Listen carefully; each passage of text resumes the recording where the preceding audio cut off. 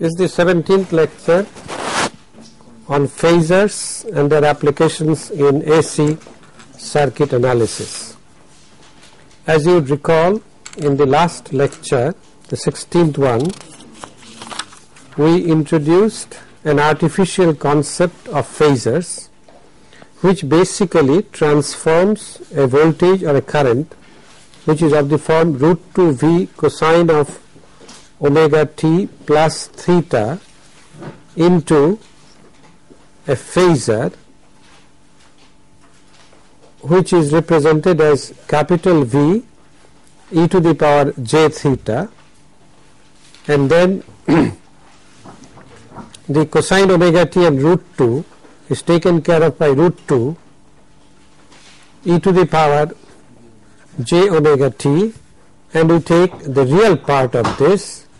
This is obviously equal to this real part of this, and here, since all currents and voltages in this circuit shall contain this factor, we decided to ignore this, and we also decided to ignore the real part. In other words, if these two are cut out, this will be implied for all voltages and currents.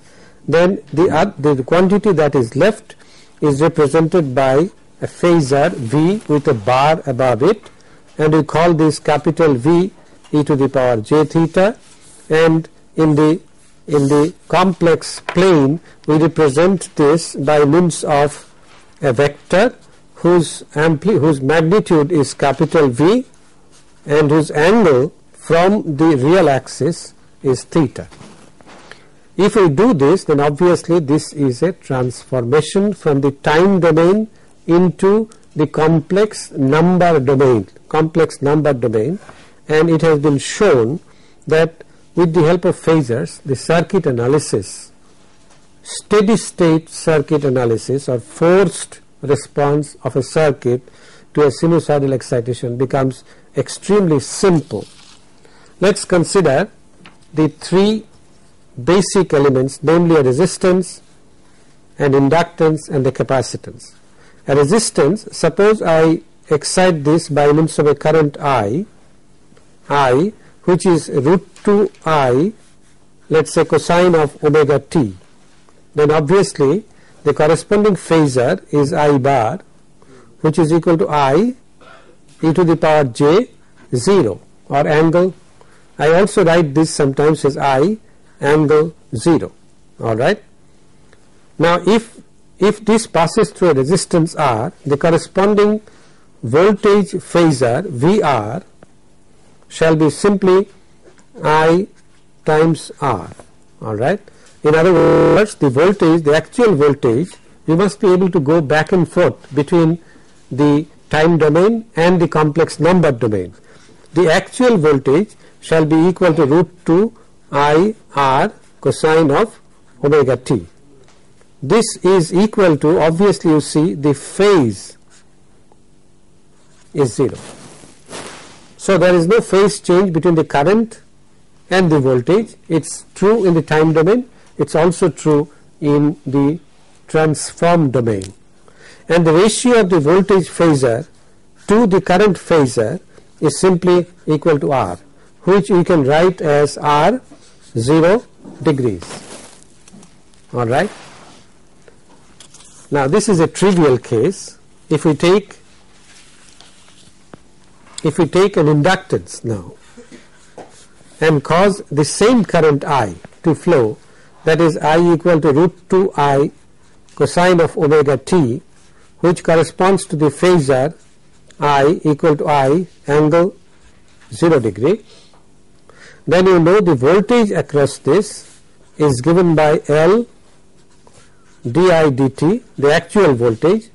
This will be minus omega L root 2 I sine omega t, and sine omega t can be written as omega L root 2 times omega L I, can be written as cosine of omega t plus pi by 2.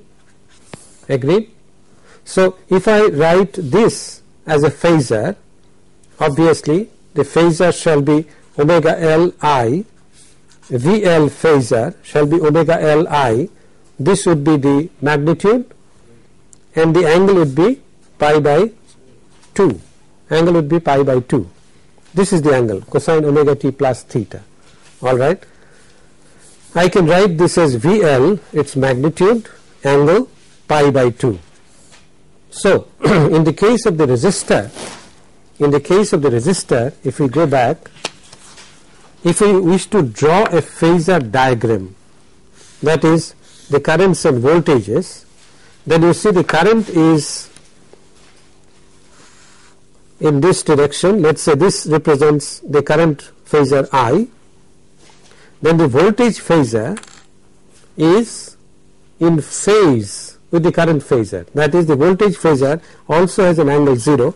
So the voltage phasor maybe is up to this on different scales. Current and voltage cannot be represented on the same scale. So this would be VR phasor. On the other hand, if I represent the current voltage relationship in an inductor, the current phasor is this and the voltage phasor is this, and therefore if the current phasor is along the real axis I, then the voltage phasor shall be along the imaginary axis, shall be along the perpendicular axis, because it leads by an angle of pi by 2. So the voltage across an inductor, the voltage phasor across an inductor leads the current by an angle of pi by 2. This may be represented as the voltage phasor, where this angle is pi by 2. Alright. With respect to I as the reference, the current as the reference, the voltage phasor across an inductance leads it by an angle of pi by 2. You also notice that the ratio of VL phasor to I phasor, the ratio of the two, is simply given by omega L times omega L and angle pi by 2. Now is that a phasor? No. Is this a phasor? It is not a phasor. A phasor is used to transform a time domain quantity into the complex number domain. Now corresponding to omega L, there is no time domain quantity. So this is simply a complex quantity whose magnitude is omega L and angle is pi by 2. What is such a complex quantity? Obviously it is J times omega L. The magnitude is omega L and the angle is 90 degrees. That is why it is purely imaginary, J times omega L. Alright. And you notice that for an inductor, the voltage and the current, if one of them is sinusoidal, if the current is sinusoidal, no, I am sorry, if the current is exponential, e to the st, then the voltage is SL times e to the st, and SL was defined as the impedance of the inductor.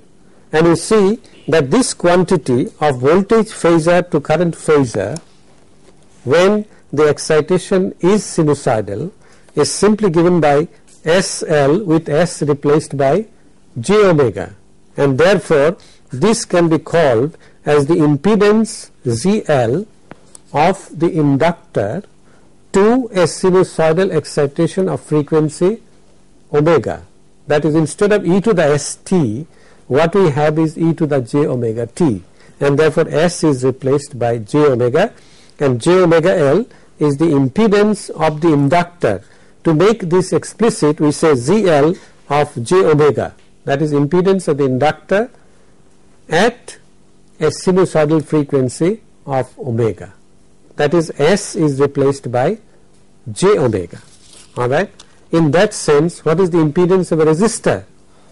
Irrespective of the value of S, whether it is DC or an exponential, truly exponential quantity, or a sinusoidal quantity, the impedance is always equal to R and the angle is 0 degree. However, I must caution you, j omega L is not a phasor. It is a complex quantity, j omega L. Alright, it is not a phasor. A phasor is a current or voltage which is a representation of the corresponding quantity in the time domain. It is a transform of a current or voltage. If I now take a capacitor and allow the voltage across the capacitor C to be, let us say, root 2 V cosine omega t, all right, then the corresponding current is C dV dt, and therefore root 2 omega C minus V sine omega t, all right. The current is C dV dt is equal to this, which I can write as root 2 omega C V cosine of omega t plus pi by 2.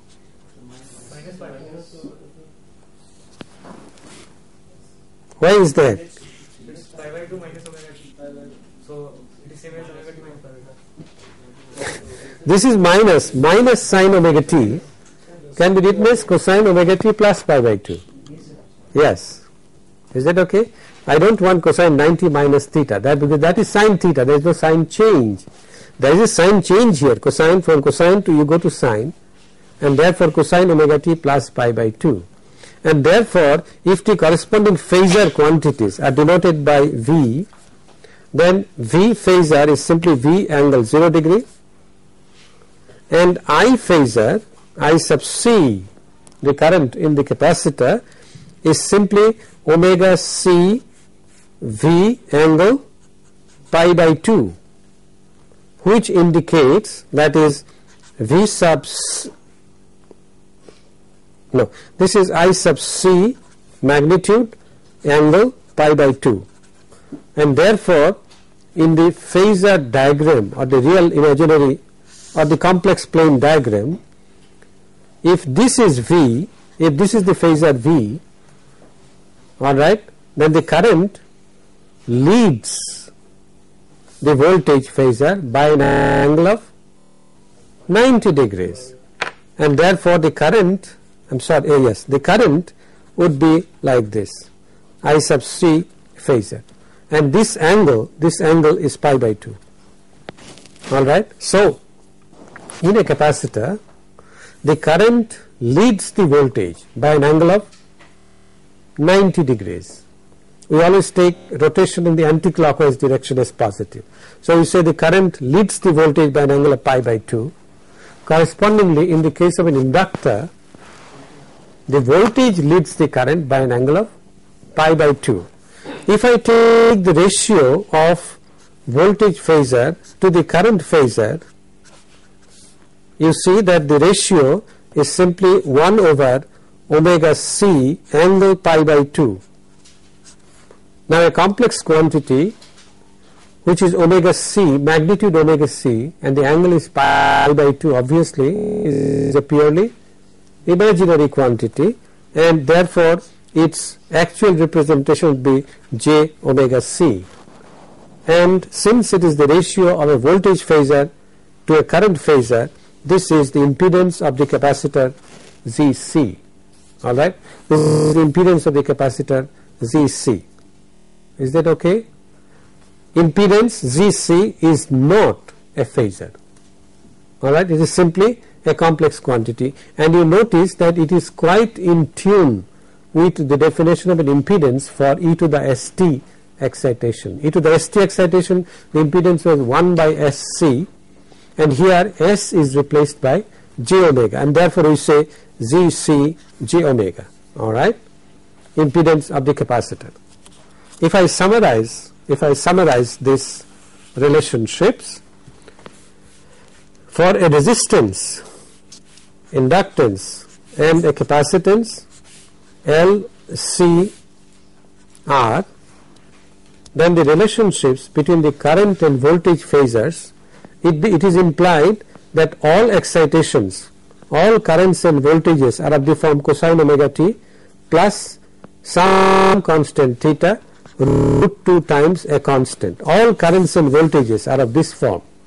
If that is so, then the current in the resistance, well, we can now represent only in terms of phasors. Let's do that. This is IR phasor, and the voltage phasor is VR. This is IL phasor, and the voltage phasor is VL,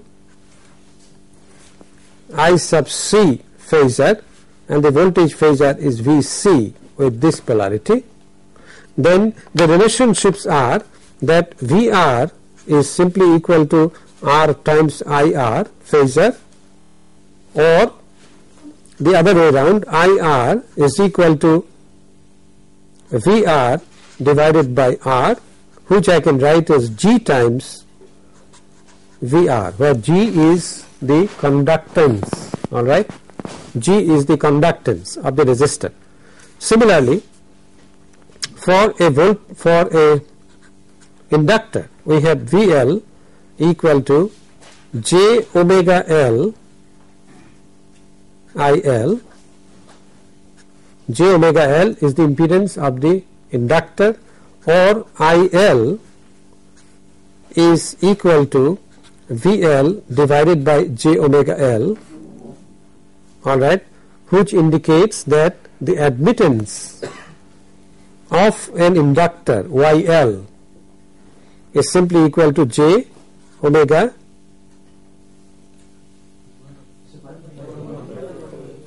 1 by J omega L. That is correct. And its impedance ZL equals to J omega L. All right. For a capacitor,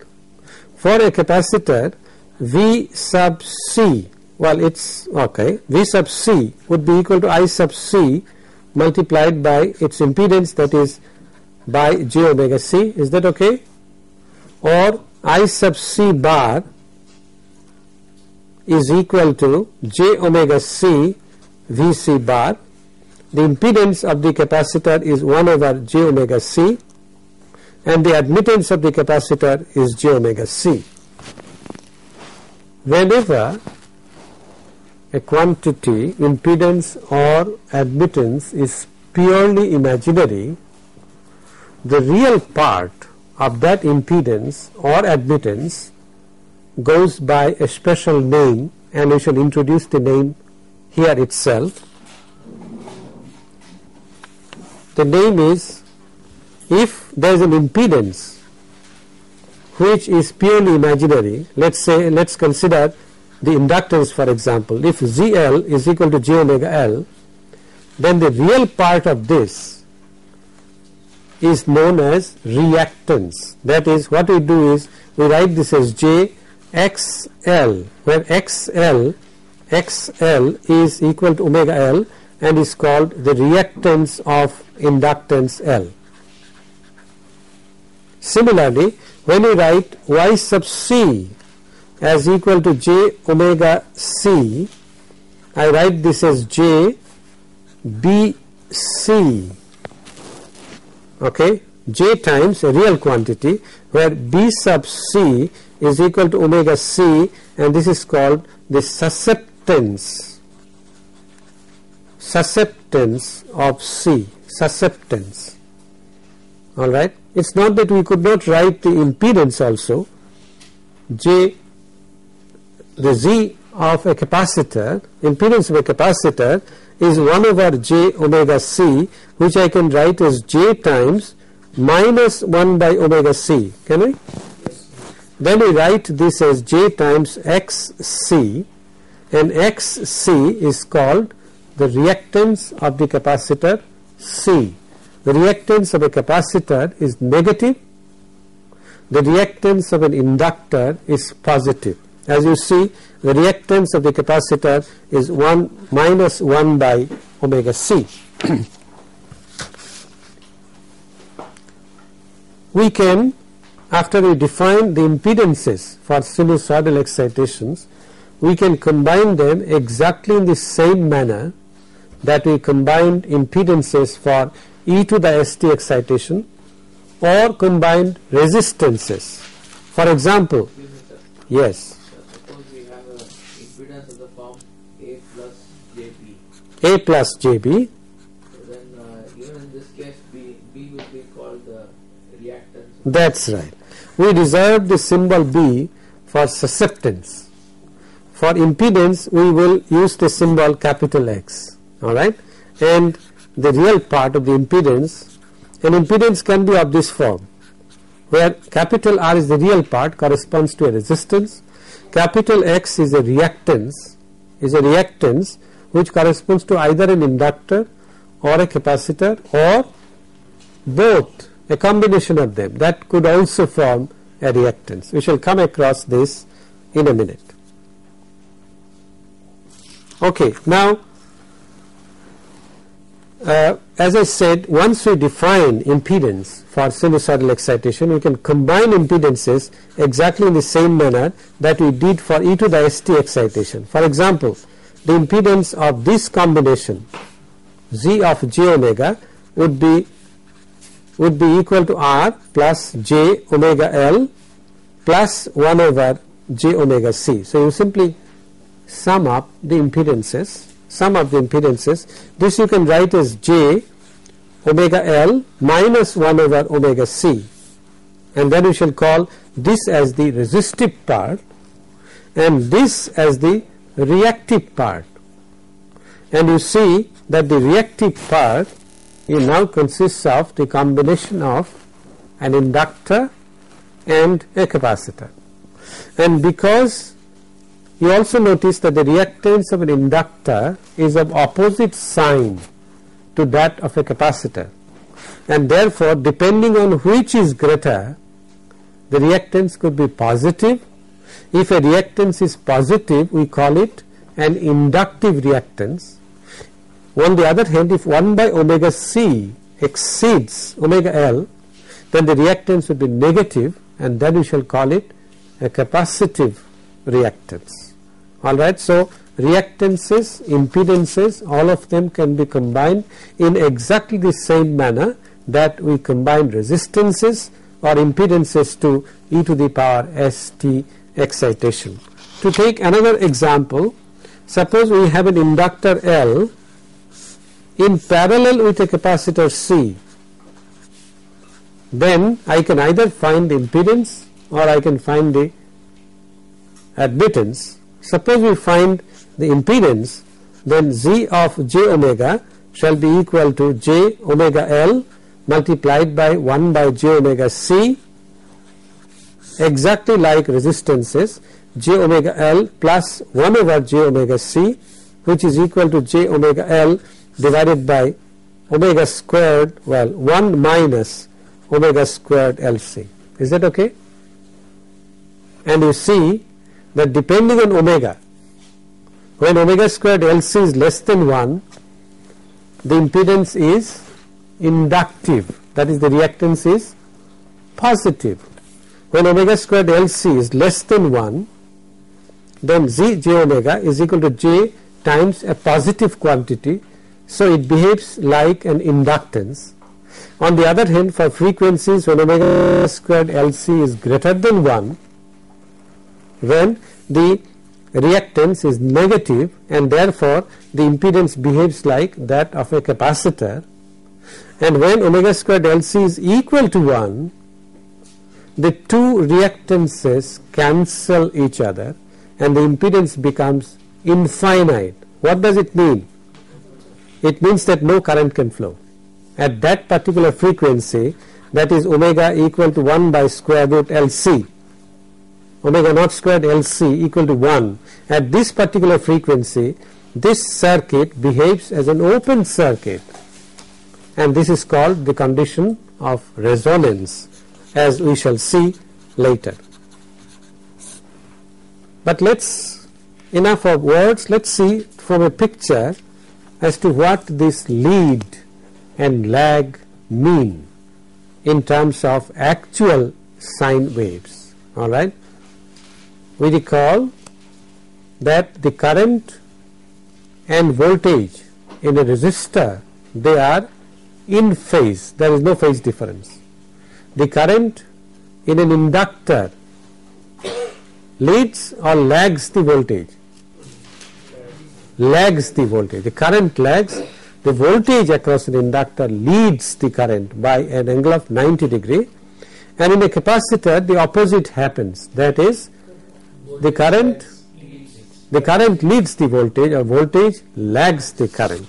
Let us see what it means in terms of a picture. Is this visible on the monitor? This curve, I will explain one by one. This curve, that is the blue colored curve, this is the current I equal to root 2I cosine omega t plus theta, and the corresponding drop in a resistor VR is simply this current multiplied by R, which I have called I times R, I have called VR, root 2 VR cosine omega t plus theta, and it is this curve. Obviously this and this are in phase, that is the maxima and minima occur together. Whenever the current is a maximum, the voltage is a maximum. Whenever the current is a minimum, the voltage is a minimum, and so on. Alright.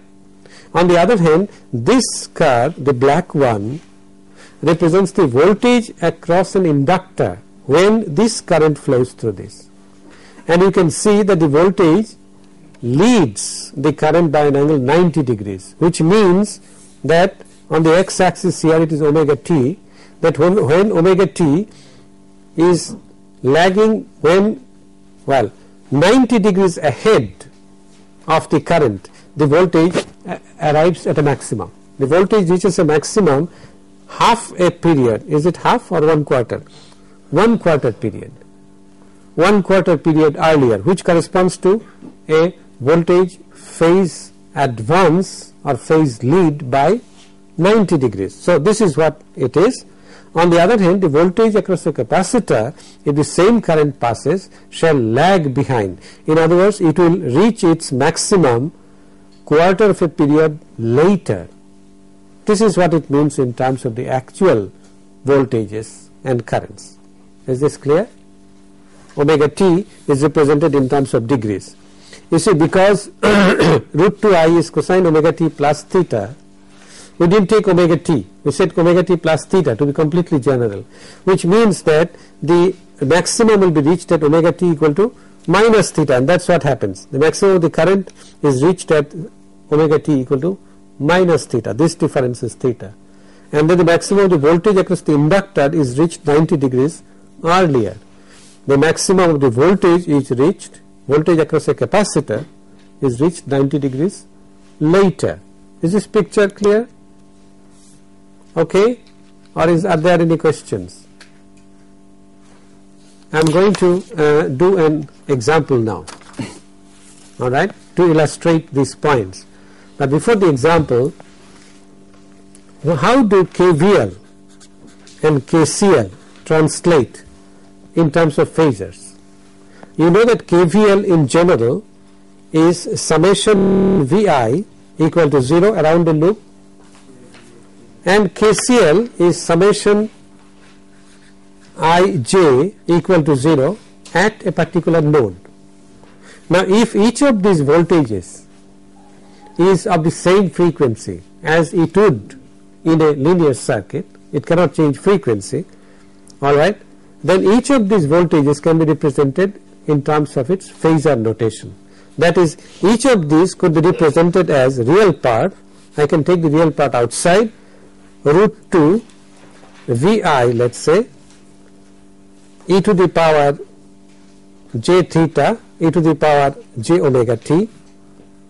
Now this quantity root 2 e to the j omega t would be common to each of these voltages, and the real part would also be common to each of these voltages, and therefore I can get rid of this and I can simply write Vi phasor equal to 0. Is this okay?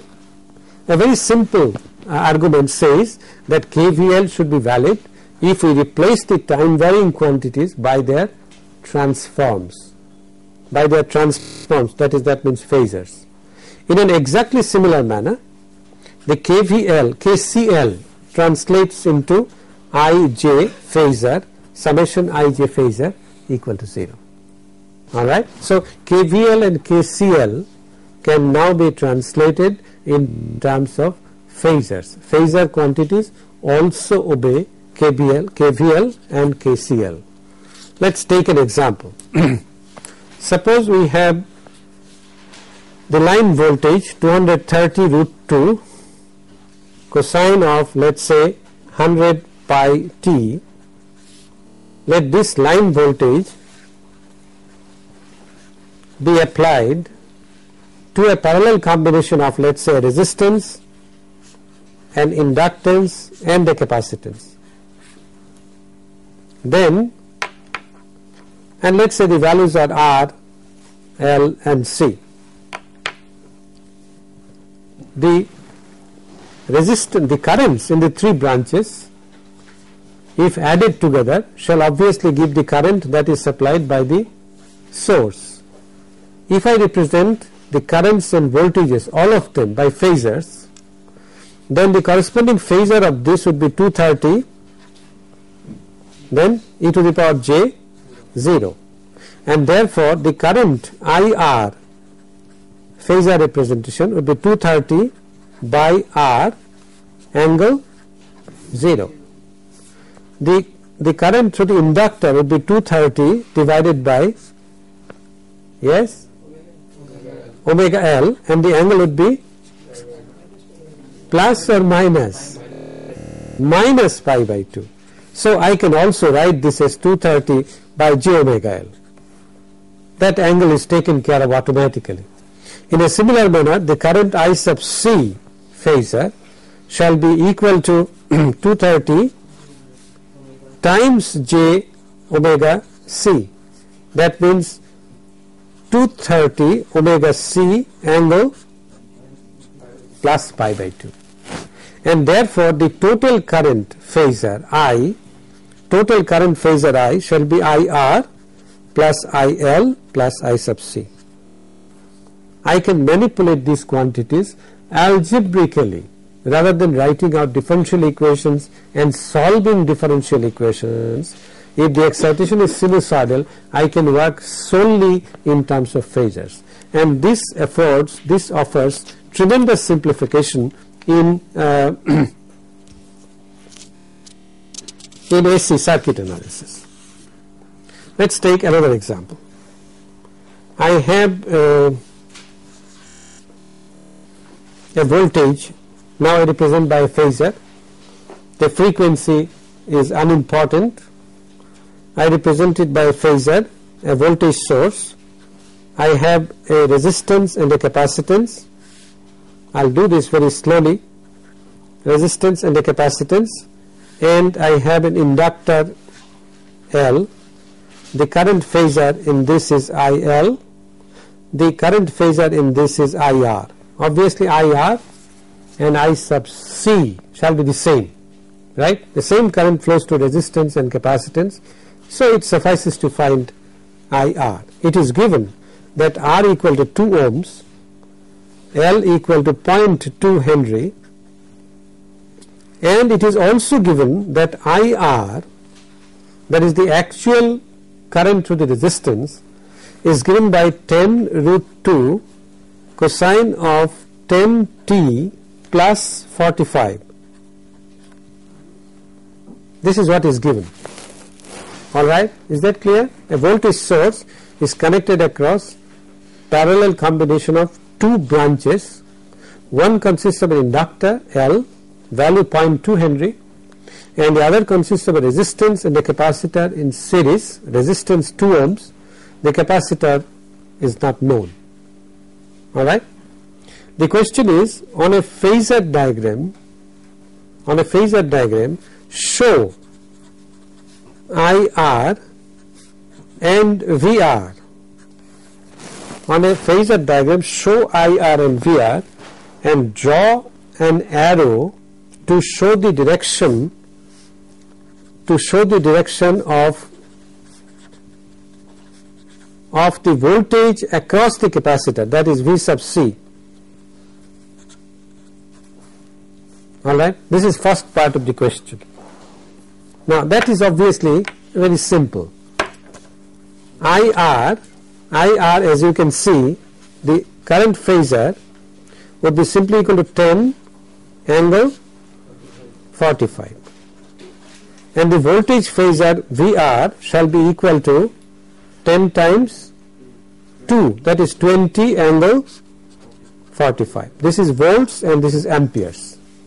Alright, so the phasor diagram would be take a vector 45 degree at an angle of 45 degree, and you represent, let's say, this length by, for the vector IR, you take different scales and you represent this a vector in the same direction as VR as the voltage across the resistance. All right. Now this length is 20 and this length is 10. This is in volts, that is in amperes. We are showing the direction is the same, but we have different scales. Okay. The next question is, show the direction of VC. Now obviously VC, Excuse me, sir. yeah, VR will be smaller than IR. there are different scales. Okay, we choose to have a smaller scale for VR. All right. Now the voltage phasor across the capacitor, obviously this will be IR divided by J omega C, which means that it is IR by omega C, and angle is minus pi by 2. Minus pi by 2 with reference to whom? With reference to the IR vector, and therefore it goes like this. This is the direction of VC. Is that clear? The capacitor voltage shall lag the current by 90 degrees, and therefore this angle must be 45. Is that okay? Minus 40. This angle is minus 45. Okay. The absolute value of the angle is 45. The point is that VC lags IC by 90 degrees. So this part of the question is fine. The next part says, next part is interesting. If the voltage phasor, that is V, you recall V is the exciting voltage. Let me draw this circuit again. Okay, if V is V 0 degree, sorry, then show V and VC on the diagram and determine V of t. Alright, let's pose the question like this, that our original vector diagram was like this. I had a VR in this direction and a VC was perpendicular to it. VC direction was this. Let me show the direction. This is the direction of VC. Alright. Now it is said that V, which is the sum of VR and VC, has an angle of 0, and therefore V is in this direction. Is that clear? V is in this direction, and then what does it specify about VC? VC is equal to? Say it again. The magnitude of the magnitude shall be equal, and therefore if I measure this, this would be my VC, such that when I complete the parallelogram will now be a rectangle, isn't that right, or a square? It would be a square, because this is 45, this is 45, and therefore this is my voltage phasor. You are now required to find out VT. Pardon me? How do you find VT? Obviously this angle is 45, so cosine 45, it's an interesting question. Cosine 45 would be base divided by hypotenuse, so VR divided by V. Alright, therefore VR is equal to, well, V equal to VR divided by root 2. No, it's the other way around. V would be equal to root 2 VR. V would be equal to root 2 VR. That's right. And therefore, what is VT then? VT is simply Yes?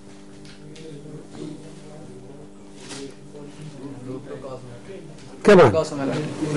IR 40 cos 10t plus 40 cosine 10t.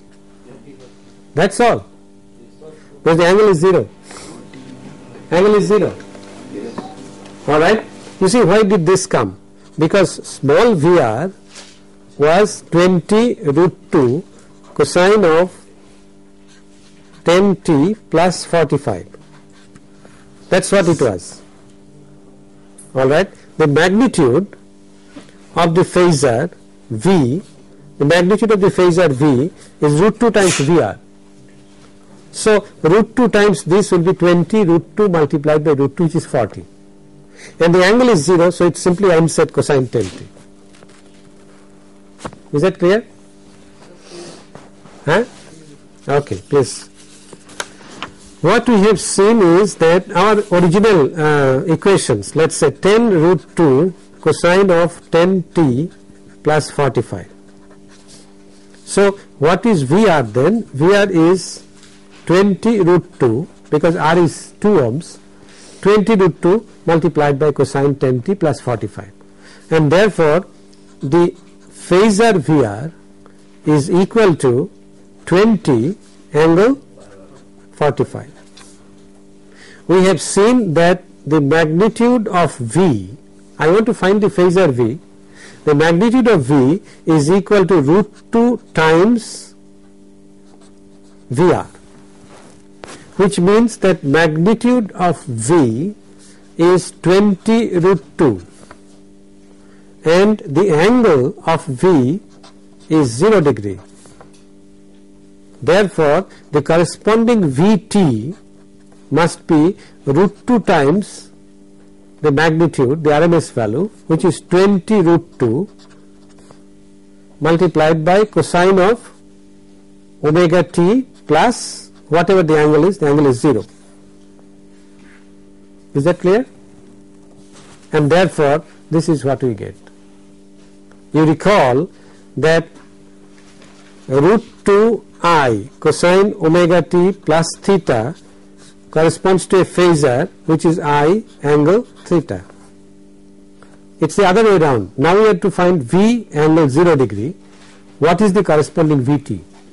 So we multiply V by root 2 to get the amplitude and cosine of omega t plus the angle, which is 0. And omega is 10. Omega is 10. And therefore this is the result. Where did I write it? This is 40 cosine of omega t. Alright? We will do more examples to illustrate this.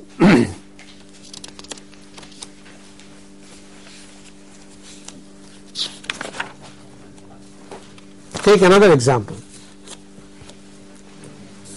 Let's say we have a V. We shall make a changeover from time domain quantities to complex domain quantities and vice versa again and again. You must have been noticing that the small case letters I reserve for time and capital letters for phasors. Okay, so there is a current I, there is a voltage V, and the circuit consists of R equal to 2 ohms and then an inductance L equal to 1 Henry and a capacitance C equal to 0.05 farad, and the output voltage is taken here, V sub C.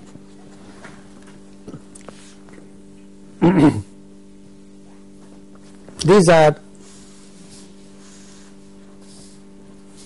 time domain quantities, and now we specify that V of t, let's say, is 5 root 2 cosine of 5t. Alright, you are required to find out V sub c. You are required to find out V sub c, and in the process you are also required to find out a complete vector diagram, complete phasor diagram. That is, I want to know what the current through this resistance is, what is its phasor. I want to know what is this current, let's say IL, IR, and IL is equal to IC. Then I want to know what is the relationship between IL and VC in terms of phasors, and finally I want to know what V sub C is. All right. Now I also want to know what this current small I is, what is the corresponding phasor, and what relationship does it bear to the phasor small v. Let's proceed systematically. First of all, the phasor representation of this would be V equals to 5 angle 0. Okay, this is the phasor representation. If I want to find out I, if that is my only concern, then what I do is I find out the impedance. All right. Now instead of impedance, obviously it is easier to find the admittance because things are in parallel. So let's find out yj omega, and we will get very interesting results. Yj omega obviously is half plus admittance of this, which is 1 by r, plus 1 by impedance of this plus this. So it would be j omega L minus 1 by omega C. Is that okay? J omega L is the impedance of the inductor in series with the impedance of the capacitor minus j by omega C. All right. Let's substitute the values and see what happens. You see, omega is 5. All right.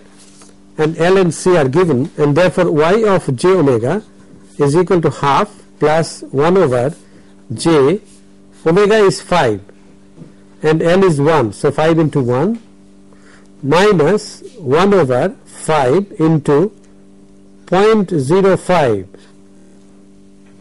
So this is equal to half plus 1 over j, 5 minus 4.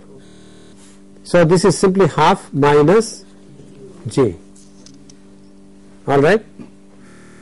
5 times 0.05 is 0.25. 1 by 0.25 is 4. Okay. So this is the admittance. Then what is this current phasor I? This would be the admittance y j omega multiplied by the voltage phasor V. All right. The current phasor is admittance multiplied by the voltage phasor V. So this is equal to half minus j times what is V? 5 angle 0 degree. And therefore what is the magnitude of this? I can write this as 5 by 2, or I can simply write this as 5 half minus j. Angle 0 degree does not contribute anything, and therefore what is its magnitude? It is 5 square root of half plus 1. Is it okay? 1 quarter plus 1. All right.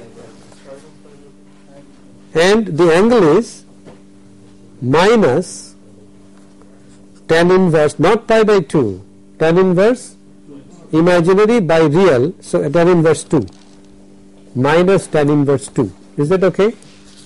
Now if I simplify this,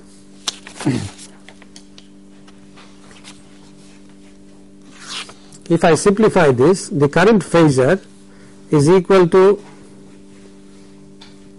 5 square root 5 divided by 2. Is that okay?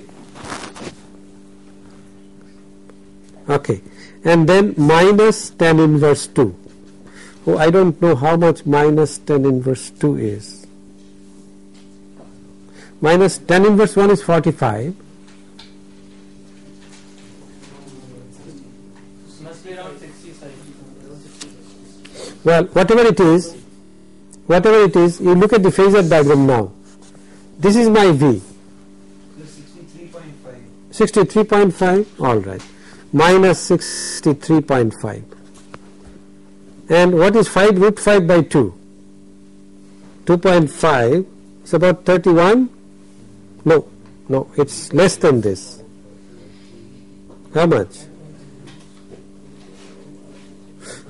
2.5, about 5.6. Okay. All right. So the current phasor therefore lags the voltage by an angle of, it's not to scale, 63.5, and the current phasor is here. If that's what I want, if that's the only thing that I want, all right, and the corresponding current quantity I of t, the corresponding current would be given by, yes, can you tell me what will be the current? Root 2 times, that is 5 square root of 5 by 2, is that okay? Root 2 times this, all right, then cosine of 5t minus 63.5, this will be the current. I didn't manipulate anything, I simply manipulated some complex quantities. All right. Now suppose instead of this, I want to find out the current through the resistance. Let's get back to the circuit. This is the circuit. What is IR? IR is simply V, small v by R, and therefore the IR phasor would be equal to 2.5 angle 0 degree. All right. Suppose I want to find out IL. That would be more interesting. Now look at, yeah. Pardon me? The phasor IL.